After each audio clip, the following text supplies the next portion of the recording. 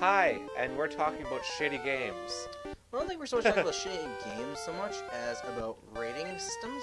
Yeah. Because rating systems, they're really in the eyes of the beholder. Like I was saying before, to someone, a 0-score rated game could be a game that, is impossible to finish because it's so buggy, or it can just be a game that, you could finish that was really shitty. Like I was saying last time, Hell Retribution, technically speaking, you can beat the game. There are quite a few glitches, actually, but you can beat it, I don't know why you want to. But, a lot of people would also rate that as a 1 or a 0. But you could also argue a 1 or a 0 belongs to a game that you can't even really get past, the first level of because it's so glitchy. Let's take So it depends how you scale your own rating system. Let's take a really good game like Sonic 06. Like, yes, it gets ripped on a lot, and a lot of it does have to do with all the bugs and how incomplete it feels. But I do feel like that should heavily impact the rating. But if there's good aspects of it, like let's say if the controls were actually really good, if it had tight controls, which yeah, no, it's an atrocity. Like if it had tight controls but lots of bugs, mention that in the review. Like, hey, this game feels great, except the bugs are what ruins the experience. Yeah. Or hell, there's some games where it's kind of weird, the whole game rating system. There's this one game, really famous, Over the Road Big Wheel Racing, wherever it is, known for being glitchy as hell. But so many people like that game because the way it's glitchy is fun. Yeah. It's fun in a fucked up, broken way. It's not a great game, but you can get a lot of joy from it. And it's like, where do you put the amount of joy that game gives you on a rating scale too? And different people do include the joy rating, some people don't. And there's all sorts of different ways to do rating systems. Some do a weighted rating system where everything gets put into a different percentile of its worth. Others, it's just I'll randomly assign it a number based on how I feel at the moment. And there's no conclusive way to make a rating system that works fully. Yeah, each one's gonna have its own flaws. I feel like a big one that could kind of help is for the reviewer to know who the audience is, because then in their review they can kind of tune it towards the audience, but then I think on the second part tune it towards people who are alien to it, where it's like, hey, we've never experienced this series. How is this game for newcomers as compared to veterans? I think one important thing is for a rater to explain their rating system. Yeah, like if they say why. Because some people, a 5 out of 10 game is a shit game that you should avoid like the fucking plague as the Sonic 06, But to other people, it's an okay game, I got some joy out of it. Had a few bugs, Didn't have the strongest story, but, it worked as a hack and slash game or something like that. Yeah. But if there's no explanation of a person's rating system, you can only really get a feel for what that rating means by knowing other stuff that person's rated. Exactly, yeah. Like, if you had to cross-reference what they've rated, it kind of makes it more of a chore. Did he have his Eradicate there? No, that was his Jolteon. Ah, so you've killed it now. Yeah. So, way back when, I think this was like episode 2 or so, I mentioned the whole evolutions with Gary here, and depending on how many times depending on, I think, 3 or 2 battles, what the results are dictates what his Eevee evolves into. Mm-hmm. So in the case of Jolteon, that means you haven't lost to Gary, at least in the important battles, which is the first one, the optional one by Victory Road. Actually, I think it's just those 2. I think those 2 are the ones that dictate it. If you win both, he gets Jolteon. If you lose both, he gets Vaporeon. If you win one and lose the other, he gets Flareon. It's all based on what Pikachu is strong against, with Flareon being neutral, that's like medium. In this, because Pikachu and Jolteon resist each other, that's considered hard, whereas Vaporeon would be easy. Yeah. Alright, this is where we get Lapras. Yeah. Oh, even though I'm probably not going to use it, gotta break out the thing. Yeah, so basically what I was saying is I feel that there should be a bit of a cliff notes explaining how a rating system works, or how you're going to, or how what these numbers mean to you, and what the categories mean to you.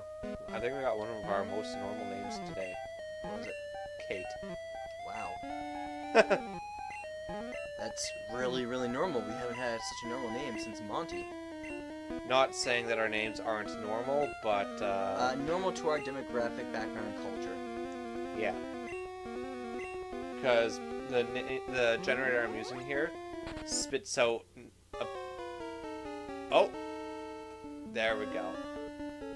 It just spits out a name from like several different cultures, like. And these names might be completely normal to someone else, but given our backgrounds, these names are very foreign to us, I guess would be the term. I could go through and name all of them, but just for example, you got African, Bulgarian, Chinese, Kazakh, Portuguese, Ancient Greek, Norse mythology, Was biblical. it Kazakh or Czech? It says Kazakh. Like Kazakhstani, probably. Oh, okay. Fantasy, Romanato, wrestler, transformer names. One of the ones I got one time was, I think it was like Orpheus Beatstick. Beatstick. There's a lot of really good names on it, but yeah, we could get any of those, and I made it generate one name with no specified gender. It could be either or. Yeah. So yeah. Yeah, but yeah. So, because like, you know, if you've never seen this, like, if you've ever just seen reviews online, and you don't, it's anonymous reviews, and it's like you have no idea what this person's reviewed, you don't know what their standards are, Yeah. and they don't have their explanation, and it's like, well, great, you're rating this game 10 out of 10. I played it. It's a shit game. Yeah. Oh, you're a huge fan of this genre, or the storyline style, or the art style. Oh, well, all the points were from art style? Great. Yeah, like, you really gotta weight it appropriately. Like, if I were to take... Let's take Borderlands, because that's an ongoing series we have. If I rated that 10 out of 10, just because of the art style, it's... Well, what about the gameplay? What about the story? What about the controls? You know, I love Borderlands 2, but it, as any game, you know, isn't perfectly, you know, tailored to us, you know. There are things that we do and don't like, you know, about it. One of the things I want Borderlands to add, which I would love, is an actual gun crafting mechanic. I mean, we got the grinder in the pre-sequel, but I don't even count that because it's like, hey, get rid of some weapons or items and pretty much play a slot minigame where you don't know what you're gonna get. That's not weapon crafting, that's turning in weapons to get a new one. I personally don't want them to add weapon crafting. Because, you know, the randomized gun thing has always been kind of their thing. And I think a grinder, but more so putting it as like a lottery power Genshin, whereby you giving up one of your guns, you get to, you know, do like a random draw for a different randomized gun of the same or similar rank, maybe. Yeah, like it works really good. I agree with that like too. Turning your old guns that you don't want into almost like gacha tickets. Potentially newer weapons. Yeah, like you know, both maybe sides. Maybe yeah. if you get, what's the highest rank of rarity of weapon? Pearlescent. Okay, maybe if you change a pearlescent gun into a ticket, you know, it gets you a box where you're not guaranteed a pearlescent, but pearlescents and ranks of similar are a higher chance to pull from that box. But maybe you take, I don't know, what's the lowest rank? Just white. Or Yeah. you take a white, and hey, maybe it has, you know, a 0.00001 of giving you a pearlescent, but most likely will give you a white or similar ranking or lower even. Yeah. You know, give you ammo maybe because there's lower rank. Who knows? Yeah. No, that's the other rank systems. You know, they're very, very personal, and just because two people are using a 10 grade rating scale or a 5 grade does not mean that those numbers mean anywhere near the same to No, them. definitely not. And that's where it really comes into effect, like knowing who's rating the game, knowing their demographic, knowing their gaming history, what they generally enjoy, and how they convey information. Like, for some players, graphics means absolutely nothing. You can have the worst graphics in existence, and if it's a strong story, good controls, and all that, they'll say this is a fantastic game. Well, you know something I like to do with some gamers? Looking at their reviews for a game I want. Yeah. I then look at their reviews for a game I have, or a few of those. Because if they have similar thoughts about the previous game that I did, well, it's not guaranteed. It does raise the chance that, you know, it will be a game I also like. Yeah, like, if they... Or that their reviews would be accurate to my opinion. If someone reviewed, like as an example, let's say someone did Final Fantasy 57.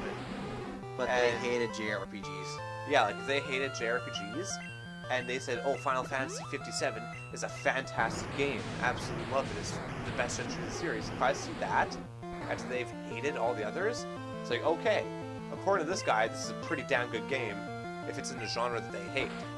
So I'll be more inclined to check it out. Or, you know, if they're hating on a Final Fantasy game, it's like, well, they hate JRPGs. Yeah, so I won't take their thing very well. It's like, okay, you just don't like JRPGs. I'll look for someone who actually likes them, and I'll get their opinion, because yes, their opinion's valid, but I'd rather have games have certain game genres have different tropes that people do or don't like. Yeah, like someone who likes JRPGs, if they enjoy Final Fantasy 57, it's like, oh, okay, so this guy who enjoys these games likes this, so clearly, you know, they're doing something right with it. Oh, is it what I think it is? Yes. GS Ball. JK, the GS Ball's worthless. Although they made reference to it in Ultra Sun, Ultra Moon. Yeah. That was actually a cool moment. At the same time, though, I was kind of hoping the GS Ball would turn up in the game and it'd be something cool. We admire your courage. I love how all they do is just give you a Pokeball, really, and that's payment. Just like, here you go, have a ball. You know what'd be kind of cool? If in Sun and Moon, you found the GS Ball and it contained a random shiny from the Gold and Silver game. Just a random shiny, random stats, a random guaranteed shiny that can be of any of a certain box of Pokemon. Shiny 2 at a time, please. Yeah. Actually, speaking of that, with Pokemon Crystal on the eShop now, you can officially get a legit shiny Celebi. Wow.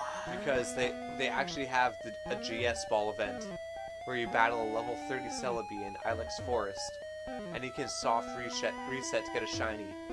And if they do the calculations the same as Gen 1, like, I didn't take a look at what they did for Gold, Silver, and Crystal in forums of transferred Pokemon, but if they did the same thing for Gen 1, where it was based on their experience, you could easily just soft reset until you got a shiny Celebi, and then give it the necessary experience to give it a specific nature.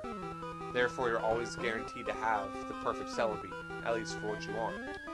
Yeah, you lost me a little bit ago, but that's because I'm not so much into these nature and all that kind of stuff. You know me, I'm not very competitive when it comes to Pokemon. Honestly, I'm probably gonna grab Crystal anyways, but I think that'll be the one and only time I soft reset nature and all shiny. that grinding.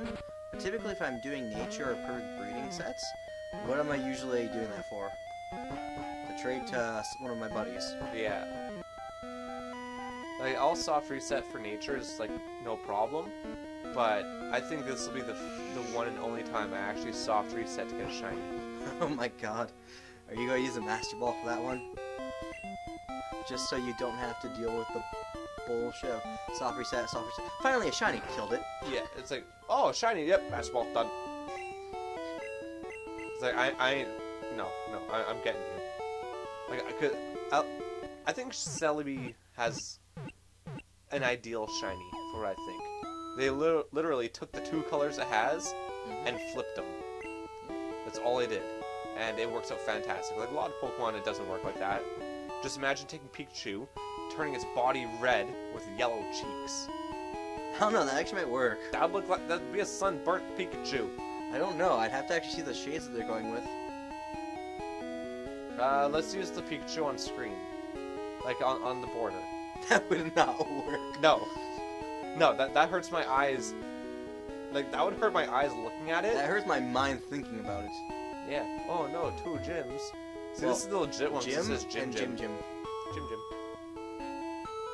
But wasn't Jim the better Jim in your opinion? Because it was a cool Jim that didn't need to tell you his name twice. Yeah, it's like, hey, come to the gym. It's like, go to the gym. I love this gauntlet of trainers. It's like, oh yeah, we're just gonna wait for all you guys. I was like, why the hell did I do that? I think you have to battle all of them anyways. I think there's like 4 or 5. Yeah, 4 here, and then the big guy up at the top. You're trespassing in our dojo. It's like, but you guys are already lined up perfectly to fight me. I don't know. Maybe it's not so much that their gym as their dojo. The way I see it, your door was unlocked. Combining both Pokemon martial arts and human martial arts. Because all these guys are dressed like they're ready to do some martial arts. I mean, they're pretty much kickboxing from a chop. That's pretty badass. Yeah, that is. Hopefully Mitzi Rama can get some good experience here. Because it's Arm wrestling really lacking. How about arm wrestling with a Geodude? Oh, see, instead of arm wrestling with a Geodude, it takes one of its heads. It slams the opponent's fist into the table. Focus energy, back in Gen 1 when it did the exact opposite of what it's supposed to do. Honestly, I'm excited for you to do gold just so that I can do whatever the hell I want. So you can be in the corner playing on Duel Links instead of me? Yeah. For reference, I am not playing Duel Links right now. Yeah, surprisingly. We're actually, Well, in fairness, most of the time I've been playing Duel Links while I've been here, I've been grinding your account. as of the current recording, at, I think it's 8 or 10 p.m., they're starting part 2 of the tag duels where they unlocked Master Mode for everyone. Yeah, and Potato here has seen how prepared I am for that. Yeah, I'm sitting at 200 letters myself. He's sitting at like 800, almost at 800. Auto duel. I've been trying to grind the levels because I want every one of my characters to level 25 at least. I'm gonna see exactly how difficult Master Mode actually is, because hard was no problem. Like, I lost once just because Joey self-destructed us. Yes, because Joey's fucking Time Wizard. Yeah. Joey, if you're going to run Time Wizard, put a second coin flip in that deck. I have 2 blue eyes on the field, and we're gonna win. All he has to do is attack. Okay, they have 1 monster, and they have like 1,000 life points. He plays his Time Wizard, does the roulette, destroys our monsters. Like, Joey, It kills you because you take the damage from equaling half of your attacks. Yeah, I had 2 blue eyes. It was insane. All he had to do was attack twice. They had no traps. I kind of understand Time Wizard for the 1,000 Dragon, but at the same time, just don't play it. Just don't use Time Wizard's ability unless you're fucked otherwise. It's like it's not the same, but it kind of is. Like, Kaiba Man's really weak. The only time I'll play it is if I absolutely have to. But otherwise, I'll be like, oh, okay, I have it until this specific moment. Cool, I'll play it, which sacrifices it for blue eyes. Done. Yep. I don't know if Piper will take it out. I'll do it on the fly. Speaking of which, I'm really excited about the event because I'm going to be running one of my Kaiba decks for dragons. Nice. So I'm probably gonna have a couple copies of Blue Eyes in there, and hopefully the NPC Kaiba on your side will have ultimate. That way. The only downside is that they can't use your cards in hand. Yeah, but they can use them on field. Yeah, like I have a Kid Moto Dragon, so I can auto summon one as soon as it gets destroyed. I got the Blue Dragon Summoners to get them into my hand. I got 2 Kaiba Mans sitting there to special summon them. So I'm pretty much prepared. I just need to hope that he has 1 more Blue Eyes, which guaranteed he'll have at least 1. Hey, you know how every protagonist for Yu-Gi-Oh has their signature monster? Yeah. And Jin Yuki's or Jodai, or whatever his name is, was Neos. Yeah. You know, despite watching, quite a bit of GX as a kid, you know what to me in my mind will always be a signature? Which one? Flame Wing Man.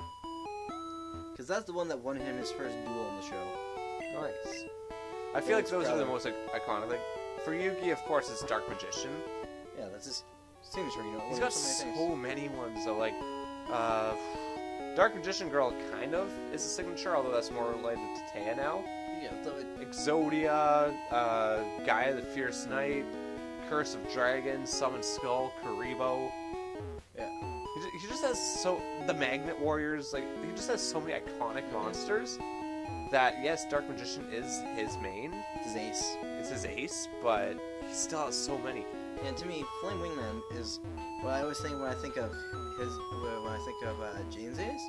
Just because, fuck, that thing wrecks. Yeah. That ability is bullshit. I run it in my Jaden deck. I But don't need anything else. I'm gonna call it here though, because No more Yu-Gi-Oh! Because we wasted time on Yu-Gi-Oh! When we were playing Pokemon. Yeah. So thank you for joining us. Feel free to, like, comment, all that kind of stuff. Yeah. Comment especially, because we like those. And have a nice day. See ya.